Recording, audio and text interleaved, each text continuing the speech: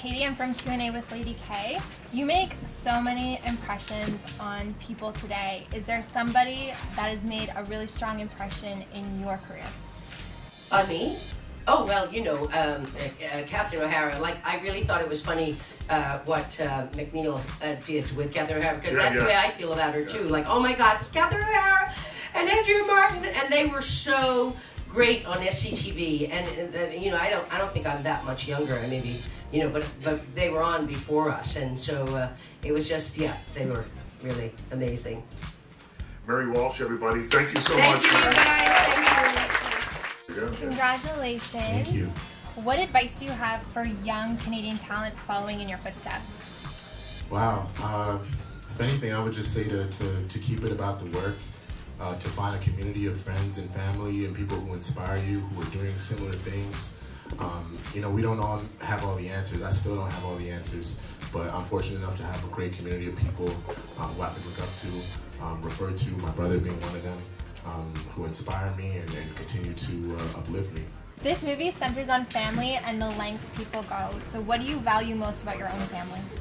I mean, it might be what I just said in French, but it's, I think, more than just an artistic family. My family is a very loving and open and, yeah, just a very present family. And I think that was the greatest gift that could be given to me. It's just like to have people who are open and loving enough to just accompany me through anything and everything. So that must be the greatest thing, yeah.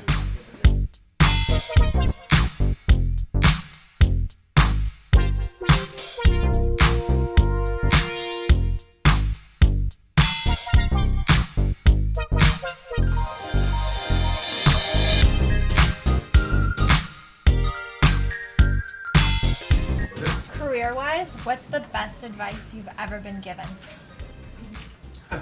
Wow. Geez. Breathe.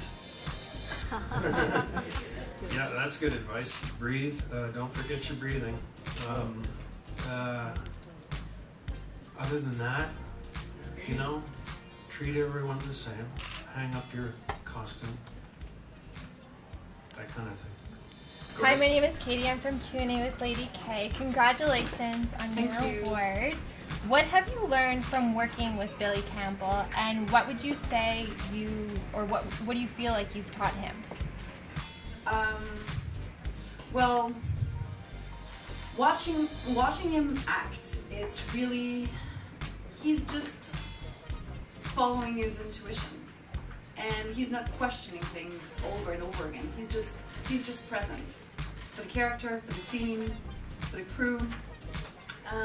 Yeah, it's just presence, and that's what this job should be about. And sometimes you try to impress, please, show that you can be vulnerable enough, but no, you just have to be present. That's it. So that's what I've learned from him, and I don't know. I don't know. Go ahead. My name is Katie from Q&A with Lady K. Congratulations. Thanks. What have you learned about yourself from working on this series? That's a great question. I've learned that I'm not afraid to make that 4 o'clock in the morning when they've sent me the edit on the 3rd show of season 1 that to me was so badly cut, so badly thought about, so badly missed the point as to what I knew being in every scene with Anthony, what it was supposed to be. And I'm not afraid to speak up. And I think Mark Montefiore would say that about me, and Natalie Rodriguez, and Michael Conovis, our valiant. I've learned that I love to watch the edit come in and give my objective, not subjective, opinion. You can't talk very long up there, right guys? I mean, you have 45 seconds, and gosh, if I would have won the first award of the night, I could have talked for 8 minutes, but when you're one of the last ones, you're playing music when I was, I want to talk more about Michael Conovis. But what I've learned about myself is I think I'm never afraid to fail. I think I'm so proudly Canadian. I think I'm just so, I want to do battle with everyone on the boards. I wish I would have been able to work with Brando. He was my boy. And I worked with some of the greatest directors in the world, and I have a voice, and I'm not afraid to speak it now, really. I don't know if I ever was, but now that I've been given that opportunity, what a great place, and I'm just so grateful for it all. Kim, thank you so much. Thank you. Thank you, guys. Thank you.